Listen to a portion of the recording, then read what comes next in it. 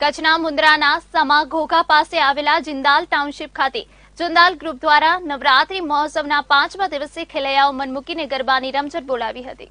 મુન્દ્રાના સમા ઘોઘા પાસે આવેલા જિંદાલ ટાઉનશીપમાં જિંદાલ ગ્રુપ દ્વારા 5 વર્ષથી નવરાત્રીનું આયોજન કરવામાં આવતા નવલા નોરતાના 5 દિવસે ભારે ઉમંગ અને ઉત્સાહભેર મોટી સંખ્યામાં ખેલૈયાઓએ તાળીઓના તાલે અને ડીજેના તાલે ગરબે ઘૂમીને ગરબાની રમઝટ બોલાવી હતી અને માની આરાધના કરી હતી। આ પ્રસંગે આઈજી વાઘેલા તેમજ મુન્દ્રા પોલીસના પીઆઈ ચૌહાણ તેમજ પીએસઆઈ ચુડાસમા તેમજ જિંદાલ કંપનીના રાજશેખરન હાજર રહ્યા હતા।